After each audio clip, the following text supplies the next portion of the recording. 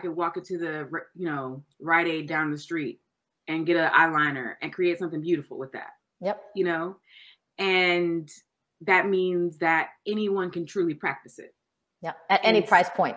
At any price point. Right. You don't have to have Gucci money to practice beauty in a way. And I love that. And I think also beauty in particular makes such an impact when it's done the right way.